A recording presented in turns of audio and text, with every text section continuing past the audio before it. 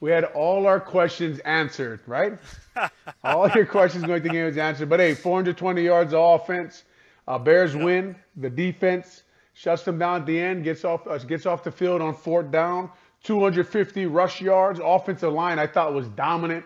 Going into the game, we thought they had an advantage over the Cardinals' front seven, and that proved to be true. Khalil Herbert, I thought, had some of his burst back, Pat. And in the Bears' run game, they like to get the running back one-on-one with a secondary guy, a cornerback or a safety, and they won that matchup all day. And in the defense did what they had to do. The Bears jump out early, 21-0, and end up winning the game. Yeah, but listen, I'm going to bring us down, guys. That game should have been a blowout. Yes. And there's a lot of questions I have about some coaching decisions, clock management, throwing the ball on 1st and 10 in the red zone with Justin Fields with the interception, him not handling the ball there. It's a game where, okay, they won, but did you guys not think just for a half a second after that interception, like, oh, no, here we go again? But I didn't think as much as I did against Cleveland because they didn't have, the talent. But they won the game they should have won, but not in the fashion that is me being an analyst and a critical person on the Bears the way I wanted. But there were some bright spots there, and they took advantage of what they needed to do. But I got some just questions about Luke Getsy's play calling, 3rd and 1. Listen, you don't have to call every play on your call sheet. Just run something that works. It's been working all day long, right? I just don't understand. There's some questions I have about that, and that's maybe the pregame I talked about him too. Here's my thing. I thought DJ Moore was going to have a monster game, game. He got hurt early, and he came back in the game, but he was compromised, I think, from that point on. And so Cole Kmet, who had his own issue, a quad injury, he looked like he was kind of playing hurt, but he was making huge plays. I think with what was going on with DJ Moore, and then when Cole Kmet couldn't play the second half, I thought that kind of was a problem for the Bears, and I thought it explained maybe the little bit of lull that they went through. I think that had to do with the passing game being kind of shut down, but they managed to run the ball the whole game, and they held the ball a long time. So I'm trying not to be dark about this one. Ultimately, they won the game. But when you asked, did I ever feel there was a problem? I didn't like the idea that they were without their 2 best weapons in the passing game, and like kind of the explosive portion of the passing game was over.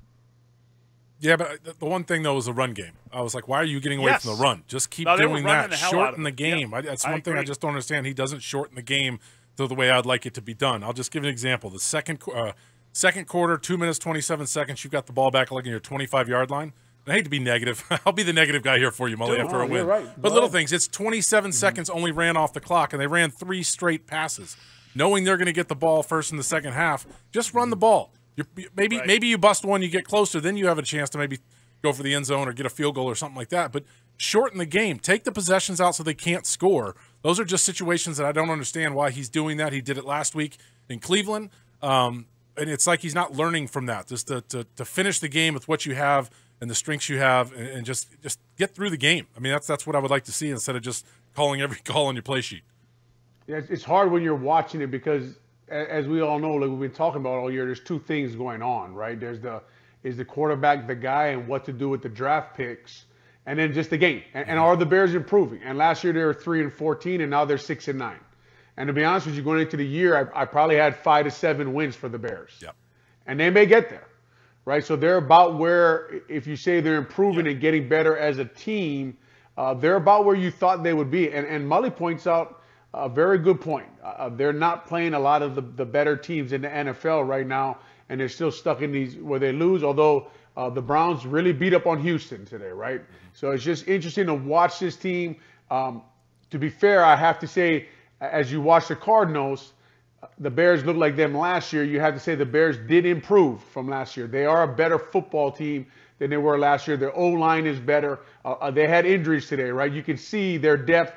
We talked about Darnell Mooney going to the game. It was a game when Cole Kmet and DJ Moore are a little beat up. Like you guys mentioned, you want to see him step up and become the playmaker at that moment, right? Like when T. Higgins steps up for the Bengals, something like that. You don't want to see the Bears give up that touchdown, right? You don't want to see that versus the Cardinals. But are the Bears improving? Did they win the game? Did they do a few things that we asked them to do going into the game? They did. That interception has got to bother you if you're a Justin Fields fan. Watching him make that run, look like the best athlete on the field, and then immediately throw the interception and see DJ Moore open on the post. Yeah.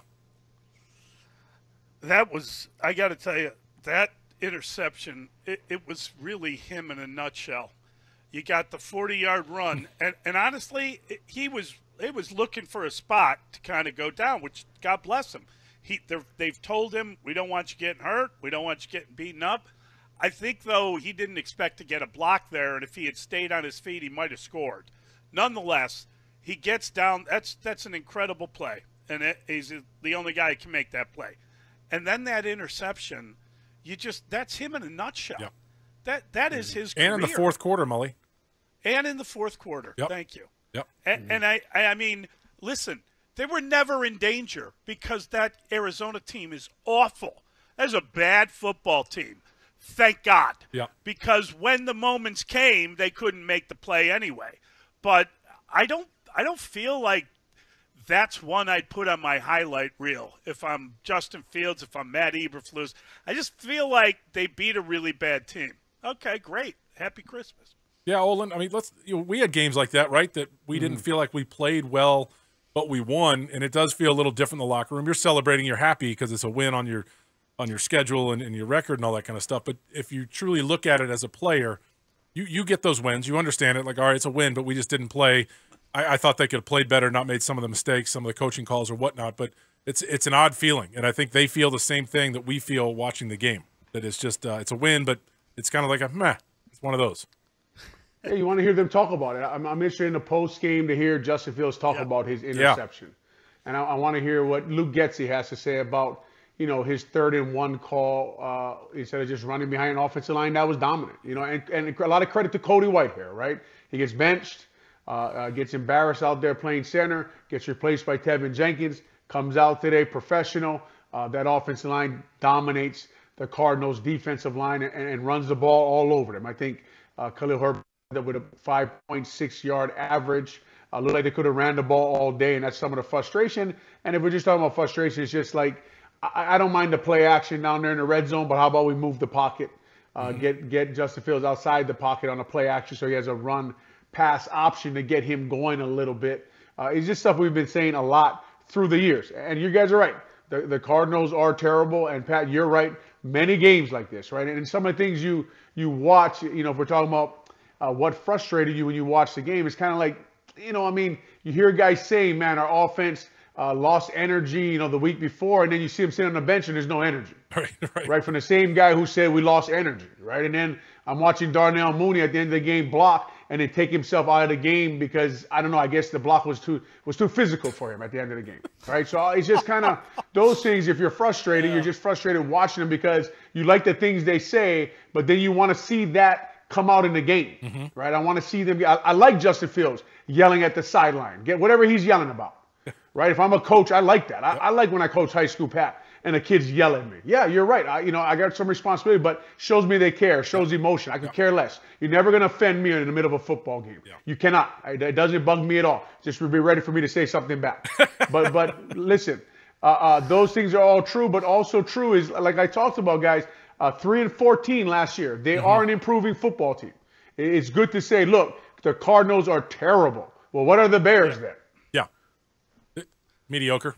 Yeah, that's what. But they went from terrible to mediocre, fair. And that's a great point. Like, they are improving, but again, we're ending this season with the number one question mark not answered, and that's Justin Fields. And again, he had that little blip on his game of running well, playing pretty good behind the in the pocket, but then making that interception. So it's unfortunate. We're seeing the team get better, but the biggest question we wanted answered to me is not answered. It's all. I guess it is answered. It is who he is. He's just not going to get that much better in my eyes with this offensive coordinator.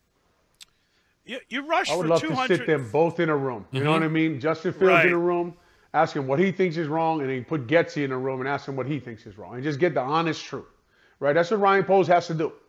He's got to get to the bottom of it all and figure it all out because as we, 21 points, and then you're watching an interception is not a good play, but the runs are fantastic. I mean, the Cardinals had nothing for Justin Fields, guys. I mean, every time he carried the ball, they couldn't tackle him, and he gained yards. It's something to watch him run with the ball. It's just the passing you wonder about. The guy, you run for 250 yards, you dominate time of possession by whatever, 9.5 minutes. You would think it would feel easier than that. That's all. I'm not. Give the big boys a game ball, Mully. Yeah, that's right. Coach Morgan and his guys a game ball. They should. I'm with you. Yeah, when you see that kind of success in the running game, it's just, I don't know. I just felt that there was a moment in that game where I did kind of hesitate, where I was wondering if they were hitting their third quarter lull or what, and they managed to get through it. But I don't know. It's not like you see teams around the league celebrating wins. I mean, you won, so feel good about that. And look, they also, I believe, not that we care, but I believe Green Bay won by a field goal over Carolina. So you're 2 weeks away from potentially having the number 1 overall pick. But, these guys are bad.